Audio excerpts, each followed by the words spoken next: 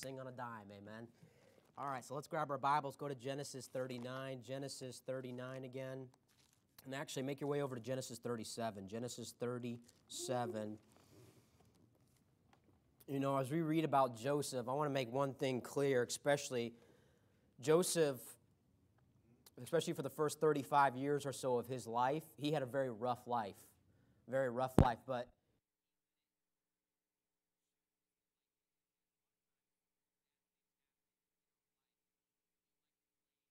including God, but a lot of times it's because of the choices we've made in the past. I mean, a lot of times health issues are because of poor choices in the past, and that's not every time, of course, but that can happen. There's so many different things in our life that happen, and you got to look back. It's like, well, you know what? That was due to a poor choice of mine. But Joseph right here, he didn't choose any of this. He just went through a rough life, and let's read about this right here. And Genesis 37 and verse 1, and Jacob dwelt in the land wherein his father was a stranger, in the land of Canaan. Verse 2, these are the generations of Jacob. Joseph, being 17 years old, was feeding the flock with his brethren, and the lad was with the sons of Bilhah, and with the sons of Zilpah, his father's wives. And Joseph brought unto his father their evil report. Now Israel, which was Jacob, and he was called Israel by God. Now Israel loved Joseph more than all of his children, because he was the son of his old age, and he made him a coat of many colors. And when his brethren saw that their father loved him more than all his brethren, they hated him and could not speak peaceably unto him. You want to make your special kid really unpopular? Show all your other kids that you love him more, amen? So that's gonna really make him feel really loved and special. So did Joseph choose to be the favorite? No, of course not. But here he was set up as a target for all of his older brothers to absolutely hate his guts. And look at this right here, verse 5. And to top that off, the Lord sends Joseph a couple dreams. And Joseph dreamed a dream, and he told it to his brethren, and they hated him yet the more. And he said unto them, hear, I pray you, this dream which I have dreamed. For behold, we were binding sheaves in the field, and lo, my sheaf arose, and also stood upright. And behold, your sheaves stood round about, and made obeisance to my sheaf. And his brethren said unto him, shalt thou indeed reign over us? Or shalt thou indeed have dominion over us? And they hated him yet the more for his dreams and for his words. Now, I'm just trying to wonder if he was just a little naive, but he continued. And he dreamed another dream. And instead of keeping this one to himself, he decided to tell his brothers again. Behold, I have dreamed a dream more. And behold, the sun and the moon and the 11 stars made obeisance to me, bowed down to him. And he told it to his father as well and to his brethren. And his father rebuked him and said unto him, what is this dream that thou hast dreamed? Shall I and thy mother and thy brethren indeed come to bow down ourselves to thee to the earth? And his brethren envied him, but his father observed the saying. And his brethren went to feed their father's flock in Shechem. So you can see Joseph had a rough childhood in a way that he had a lot of animosity against him in his family. And I don't know about you, but if you've ever been in a bad home situation, and some of you have as kids, you grew up in a bad home situation, you can kind of relate to what Joseph was going through in terms of just animosity in family. You know, you expect that from, you know, going out in the world and stuff and going to school and going to workplace and stuff like that. But when you come home, you want to have a place of what? Peace, quiet, protection. And Joseph just didn't have that. Unless he was around his dad, everywhere else he was hated. Everywhere else he was abused verbally, and no doubt physically sometimes as well. And if you look at this right here, and let's look at verse 14, or verse 13. And Israel said unto Joseph, do not thy brethren feed the flock in Shechem? Come, and I will send thee unto them. And he said unto him, here am I. And he said to him, go, I pray thee, see whether it be well with thy brethren, and well with the flocks, and bring me word again. So he sent him out of the vale of Hebron, and he came to Shechem. And again, you see Joseph's obedience right there. Joseph knew his brethren hated him, but when his dad told him to go check on his brethren, without question, Joseph went. And I love that obedience out of him. And verse 15, and a certain man found him, and behold, he was wandering in the field. And the man asked him, saying, what seekest thou? And he said, I seek my brethren. Tell me, I pray thee, where they feed their flocks. And the man said, they are departed hence, for I heard they say, let us go to Dothan. And Joseph went after his brethren and found them in Dothan. And we see later on that Joseph is greatly used by God, but before God can greatly use you, you have to also obey earthly authority first. And when you're obeying earthly authority, and I kind of geared this toward the teenagers the other day, until they can start obeying mom and dad, how can God ever expect them to obey God when God has a purpose? And the same for you as well. If you won't listen to your preacher's advice, why would God think you'd ever listen to him when he reaches out to you? Think about that right there. And God's never gonna. Well, God never speaks to me. Well, God's trying to use the pastor to speak to. Amen. God's trying to use his word to speak to you. Are you listening? Are you obeying? And how can God ever use you if you just won't start simply obeying the book and obeying the preacher and being in a church, bless God? And and so I encourage you right here, before God can ever use us, for God can ever just really make a difference in our life and use our life to make a difference in others, we've got to be able to do the simple obedience first, just like Joseph did. And look at this right here. And verse 18, look at verse 18. And when they saw him afar off, even before he came near unto them, they conspired against him to slay him. It's pretty horrific how, no doubt they didn't start out this way, but they allowed bitterness to just keep creeping in and creeping in and creeping in until finally it just consumed to the point that they wanted to kill their own little brother. And again, Joseph might have been like 13, 14 years old. And all of these were older guys, a lot of them up into their 30s, because he had 10 older brothers. And they were willing to kill a 13, 14-year-old boy because they had allowed bitterness to consume them that strongly that they hated a 13-year-old boy. That tells you how dangerous bitterness is. And I'm just kind of reading through this passage right here, but who are you bitter against right now? Who have you not forgiven? Think about that right there. Is there someone in your life that you have not forgiven, that you're hanging on to? And the only person you're making miserable is, they may not even know that you hate their guts. And even if they do, they're probably not going to let your hate keep them up at night. But you are over there dwelling and being consumed with that bitterness. How long are you going to hang on to that? Let it go. Let it go. Get right. And look at this right here. And they saw him afar off, even before he came near unto them. They conspired against him to slay him. Verse 19, they said one to another, behold, this dreamer cometh. Come now, therefore, and let us slay him and cast him into some pit. And we will say, some evil beast hath devoured him. And we will see what will become of his dreams. And Reuben heard it, and he delivered him out of their hands and said, let us not kill him. And Reuben said unto them, shed no blood, but cast him into this pit that is in the wilderness, and lay no hand upon him, that he might rid him out of their hands to deliver him to his father again. So Reuben had a little bit of a heart. Verse 23, and it came to pass when Joseph was come unto his brethren, that they stripped Joseph out of his coat of many colors that was on him. And they took him and cast him into a pit, and the pit was empty, there was no water in it. And they sat down to eat bread, and they lifted up their eyes and looked, and behold, a company of Ishmaelites coming from Gilead with their camels bearing spicery and balm and myrrh, going to carry it down to Egypt. And Judah said unto his brethren, what profit is it if we slay our brother and conceal his blood? Come, and let us sell him to the Ishmaelites, and let not our hand be upon him, for he is our brother and our flesh. And his brethren were content. How generous of them. Instead of killing them, they're going to sell him into slavery, which much better lifestyle, right? A much better choice right there. Yeah, he's going to be treated so well. And it just tells you how bitterness has just completely warped their mind, ruined them as men. And then there passed by Midianite merchantmen, and they drew and lifted up Joseph out of the pit and sold Joseph to the Ishmaelites for 20 pieces of silver, and they brought Joseph into Egypt. Can you imagine the screams, the weeping and the screams of Joseph as he was taken out of that pit and sold to complete strangers, begging his brothers to think twice. Don't do this to me. I love you.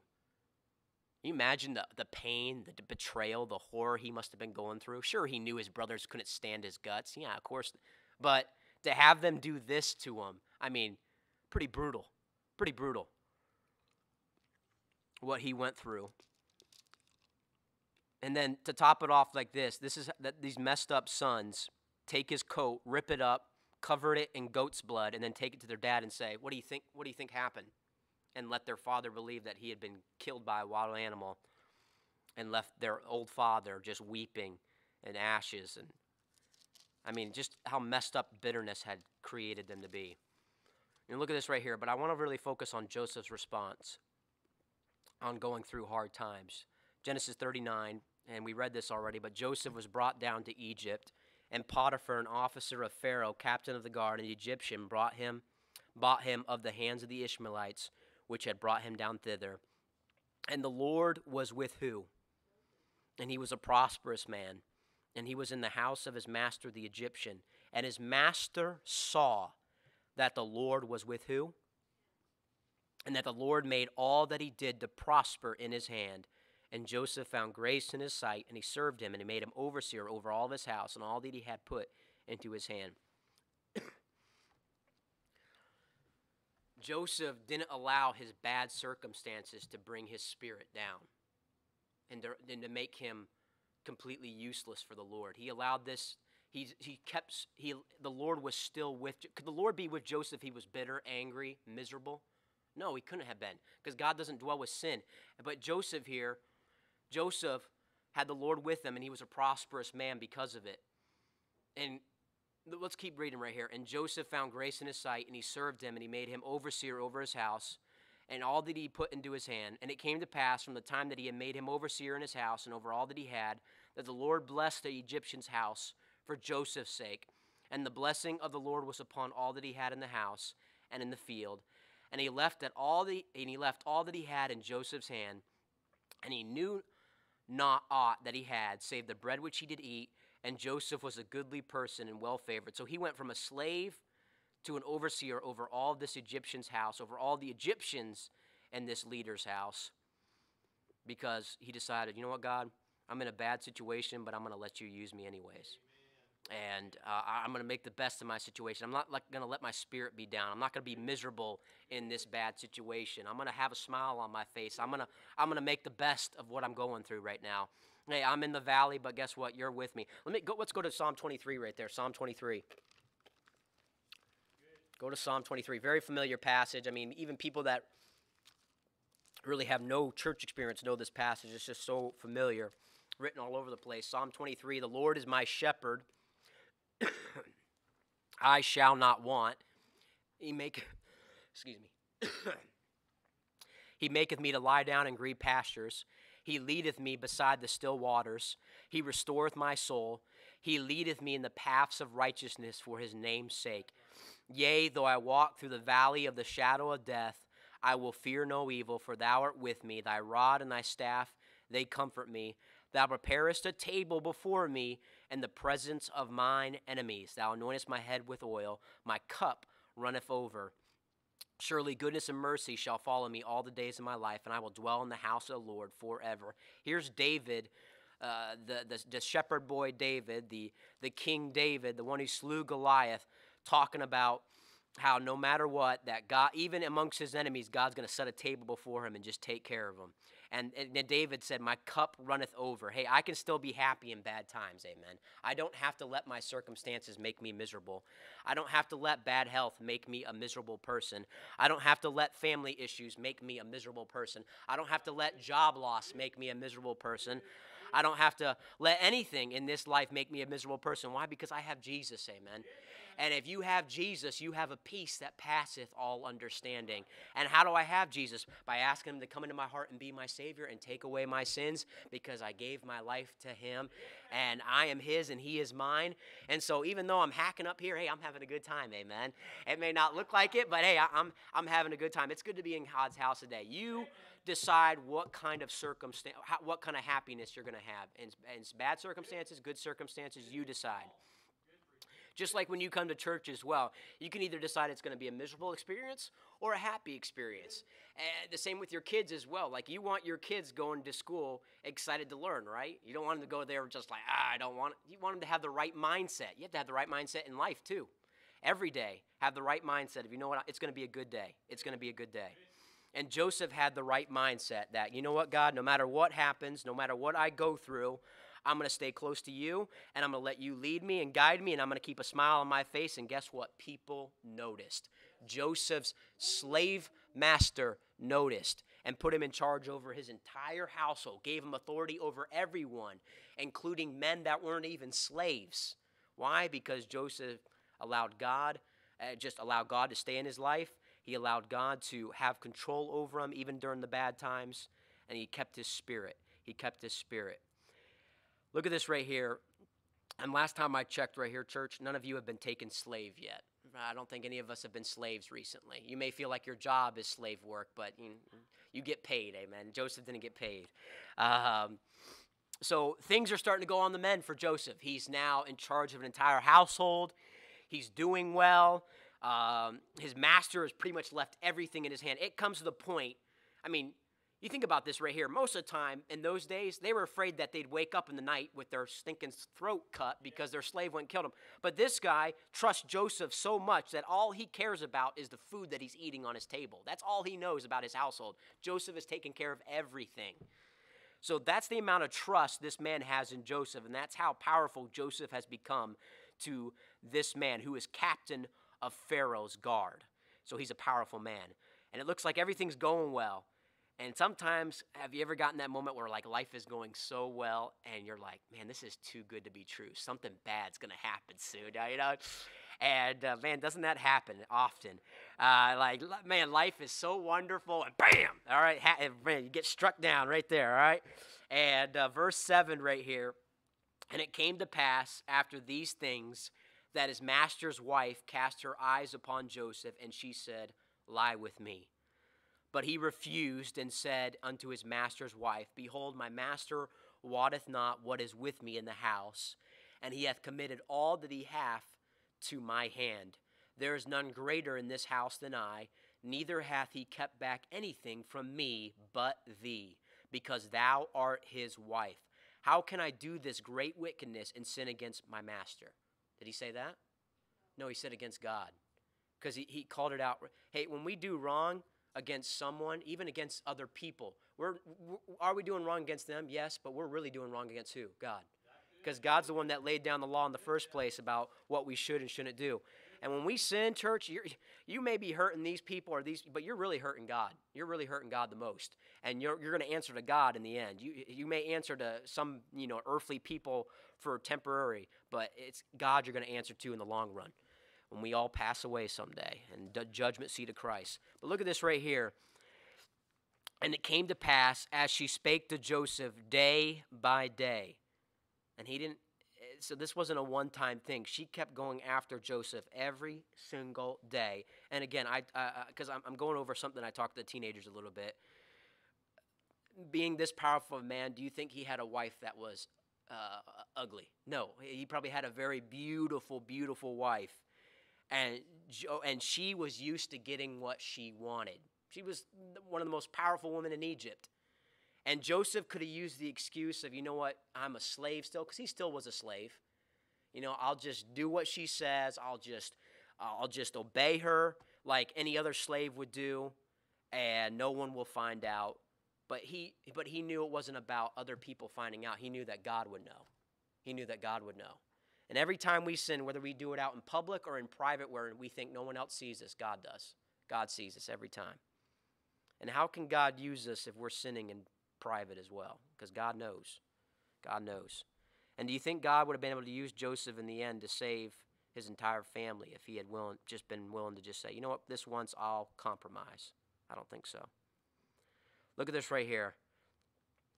At verse 11, and it came to pass about this time that Joseph went into the house to do his business, and there was none of the men of the house there within. And she caught him by his garment, saying, lie with me. And he left his garment in her hand and fled and got him out. And it came to pass, when she saw that he had left his garment in her hand and was fled forth, that she called unto the men of her house and spake unto them, saying, see, he hath brought in a Hebrew unto us to mock us.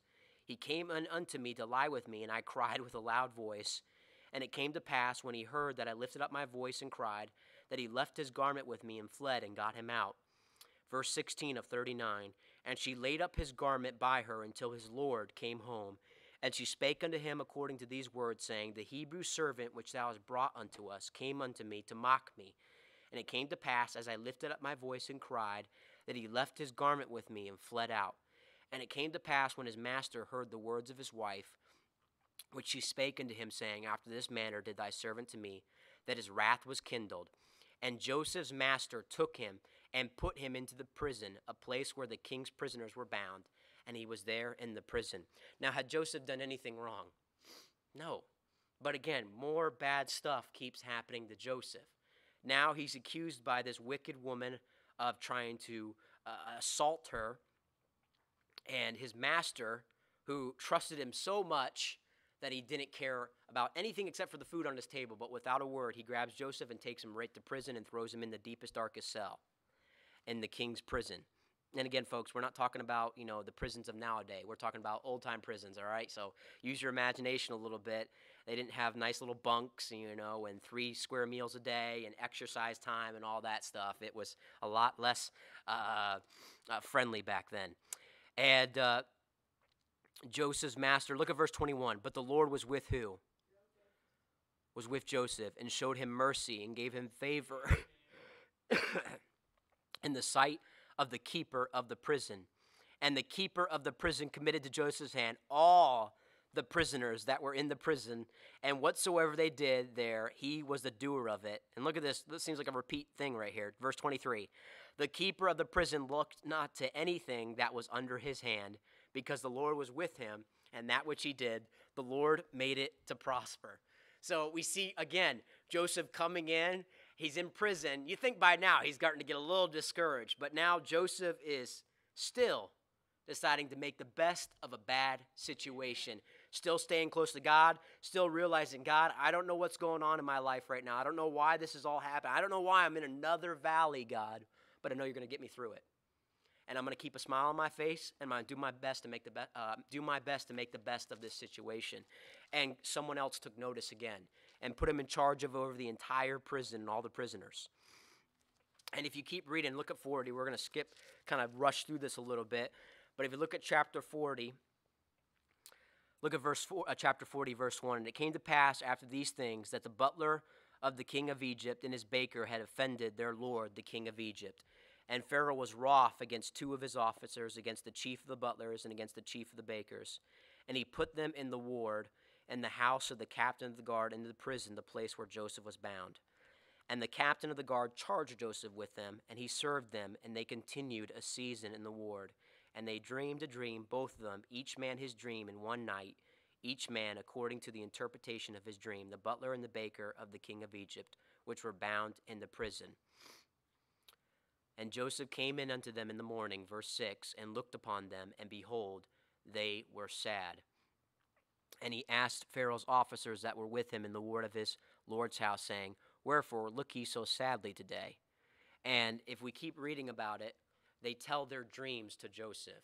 The butler tells his dream. And, it has something to do with him squeezing grapes into Pharaoh's cup. And Joseph says, well, in 7 days' time, you're going to be released, and you're going to serve the Pharaoh again. And he's like, wow, that's great. And then the baker came and told his dream, and he had some baskets on his head with some breads and meats because he was the baker. And the birds came and took all that bread and meat out of his baskets. And Joseph said, well, bad news, buddy. In, I think it was 3 days' time. Yeah, 3 days' time, Pharaoh's going to lift your head off of your body. So, I know. It went from a great dream to a bad dream in a real hurry right there. So, yeah, I'm sure they were hoping he was wrong on that one. But Joseph, look at this right here too. Look at after Joseph told the butler his dream. Look at verse 14. After Joseph told the butler that he would be restored back to power underneath Pharaoh, Joseph made this request. But think on me when it shall be well with thee, and show kindness, I pray thee, unto me, and make mention of me unto Pharaoh, and bring me out of this house. For indeed I was stolen away out of the land of the Hebrews, and here also have I done nothing that they should put me into the dungeon. And now, So Joseph makes a simple request of this butler, like, just remember me when you get back into power. Put a good word in for me. And I think he deserved it. He had served them for over a season, hand and foot. And then when they had a dream, he had interpreted that dream, and correctly, as you'll see later on. But look at this right here. Look at verse 21 of chapter 40. 21 of chapter 40. And he restored the chief butler, talking about Pharaoh, unto his butlership again, and he gave the cup unto Pharaoh's hand. But he hanged the chief baker, as Joseph had interpreted to them. Now look at verse 23. Yet did not the chief butler remember Joseph, but what? Forgot him. So again, just more of that bad stuff coming into Joseph. He just neglected, forgotten, forsaken, and you know what? In prison, he must have felt really alone, just completely forgotten, thinking, I'm going to die in this place, because that's probably what would have happened. He was doomed to live there forever until he died. And look at chapter 41. And it came to pass at the end of 2 full years that Pharaoh dreamed, and behold, he stood by the river. And Joseph, we'll read this part of the dream. And behold, there came up out of the river 7 well-favored kine, talking about cows, and fat-fleshed, and they fed in a meadow. And behold, 7 other kine came up after them out of the river, ill-favored and lean-fleshed, and stood by the other kine upon the brink of the river. And the ill-favored and lean-fleshed kine did eat up the 7 well-favored and fat kine. So Pharaoh awoke. And then he has another dream about the same, about 7 thin ears coming up and eating 7 full ears of corn. All right, let's look at verse 8. And it came to pass in the morning that his spirit was troubled, and he sent and called for all the magicians of Egypt and all the wise men thereof. And Pharaoh told them his dream, but there was none that could interpret them unto Pharaoh.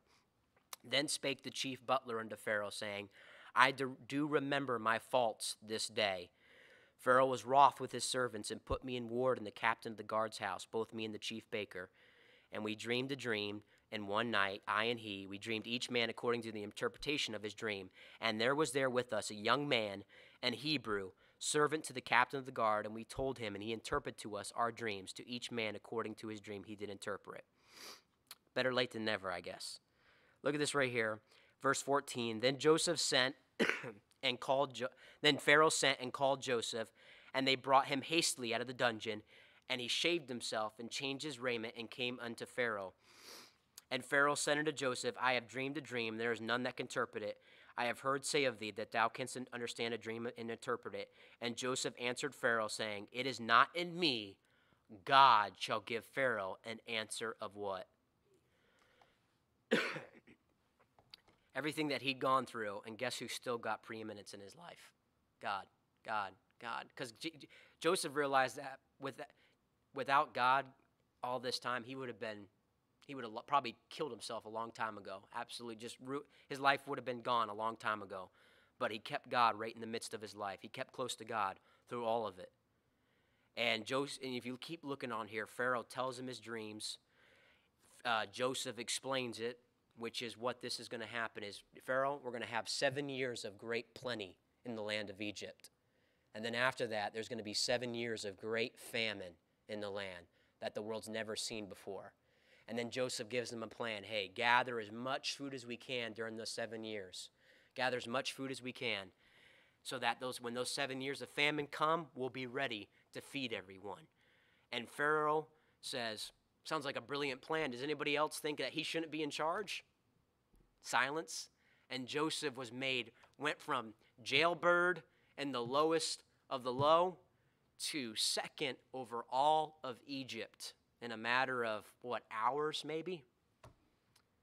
Pretty incredible. I mean, this story just goes on here, and I'm not going to read all of it for sake of time, but it's pretty incredible what God allowed Joseph to become in the end. Right here, and he was put over all of Egypt. And I'm going to mention this too. Guess who he ends up meeting again as second over all of Egypt when the famine comes? His brothers. Yep. His brothers are over in Canaan land, which is next to Egypt, and they're starving because there's a 7-year famine going on. And their dad, Jacob, hears, hey, there's food in Egypt. So he sends the 10 oldest brothers, the ones that wanted Joseph dead, who had sold him to slavery. He sends them out to go get food. And guess who they have to go ask food from? Joseph. Amen. So let me say this too. You got someone do you wrong.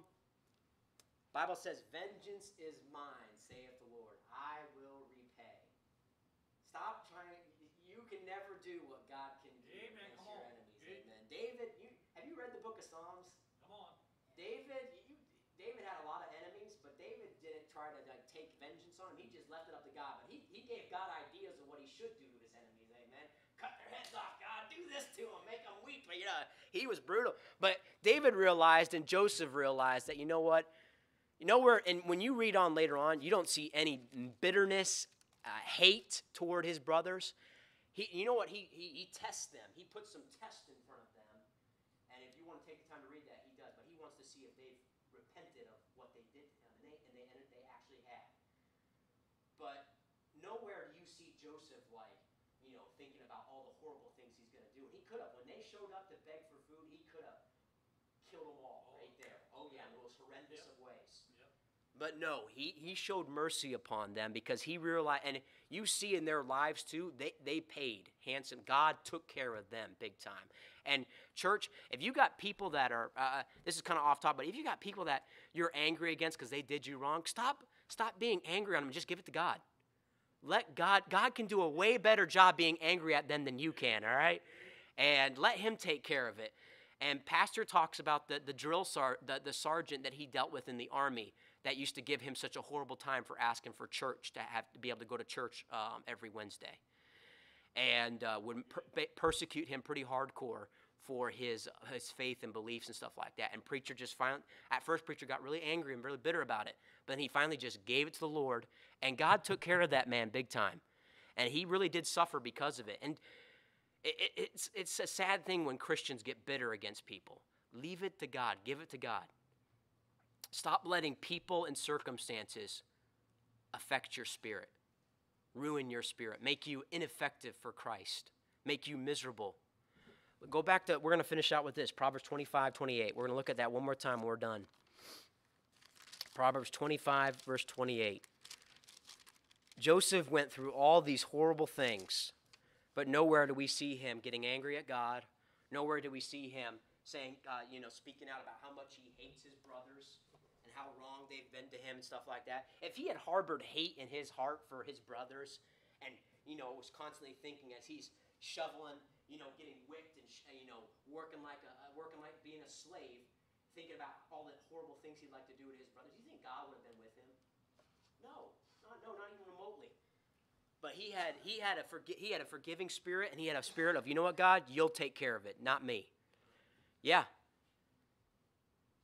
And because of that, God was able to greatly use him to not only save his brothers' lives, but the entire children of Israel. If he hadn't obeyed God, and that famine would have come along, and there had been no food, his family would have died. His family would have died. God used him to save his entire family's life, including his dad's life, his little brother's life, and all of their kids as well, all their kids and families. Why? Because he didn't let bitterness destroy him. He didn't let bad circumstances ruin his spirit. Verse 28 of chapter 25, he that hath no rule over his own spirit is like a city that is broken down and without walls. And this kind of goes back toward like medieval times and things like that. Back then, you didn't want to live in a city that didn't have walls around it because, that really opened you up to a lot of invasion kind of plans, And that's kind of like us right here. What about you? How high are your walls around you? Come on, that's good. In terms of your spirit. How protected is your spirit from outside forces? Or is it basically, man, you take a sip of coffee and it's not strong enough and that ruins your day? Is that how pathetic how easily your spirit can be ruined? Or how easily, your spouse says something a little too sharp for your taste in the morning, and man, that just gets you started on a bad day right there. Or, you come in Sunday morning and, oh man, there's no music. The assistant pastor is obviously sick and he's coughing a lot. I'm having a bad day in church, right? I mean, how easily can your spirit be ruined? Good. That's good, Devin. Are you someone that, has no walls around your city, around your spirit, and just anything can come in and just ruin your day? Good. that's a sad way to live as a Christian. Now, if you're not a Christian, if you don't know Jesus as your personal Savior, then you're in trouble because you don't have access to the peace that passes all understanding. And the joy. And it's a peace that, you know what, money, TV, video games, cars, family, none of that can fill it. Only Jesus can.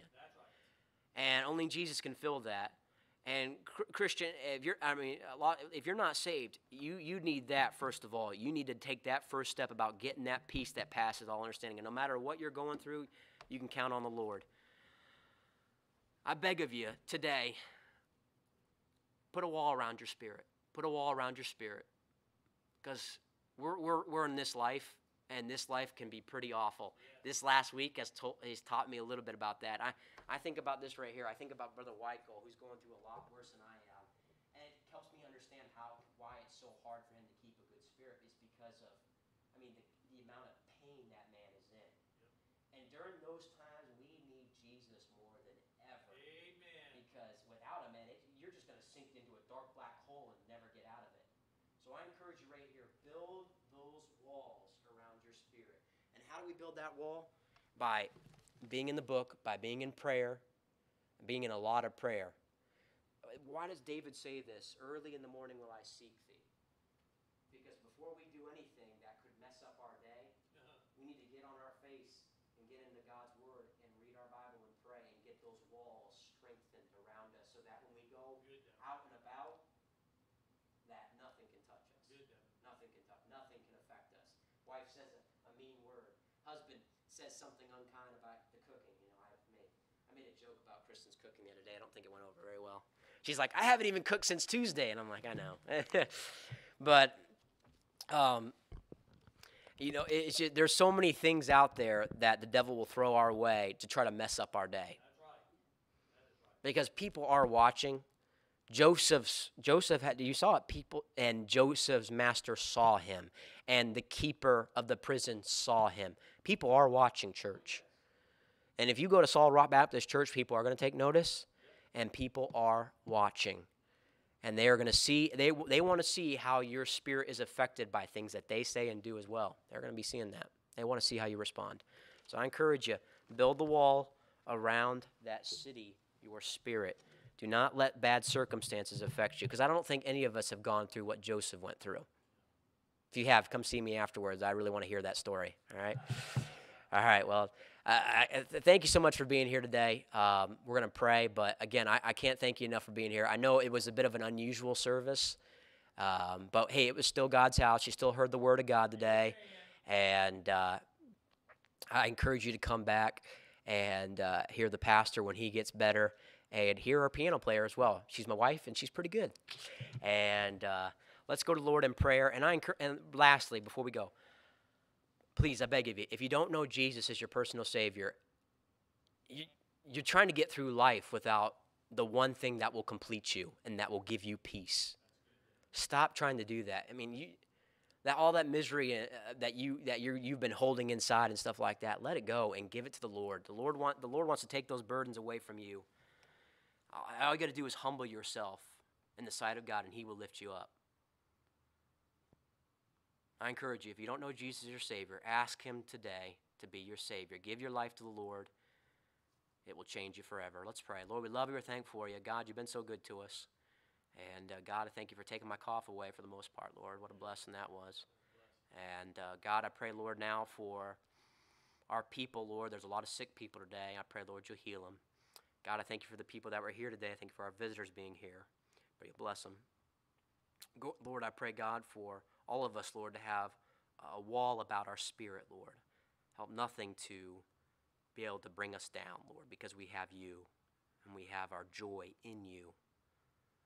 And Lord, help us to be in our Bible, be praying every morning before we go out about in our life. Lord, if anyone's not saved in here, Lord, I pray you'll save them before it's too late. Help them to take that necessary step. Lord, help them to come see someone after the service. We love you. We're thankful for you. Give us a great rest of the day. Bring us back tonight. In Jesus' name, amen. All right, real quick, VBS, Vacation Bible School donation.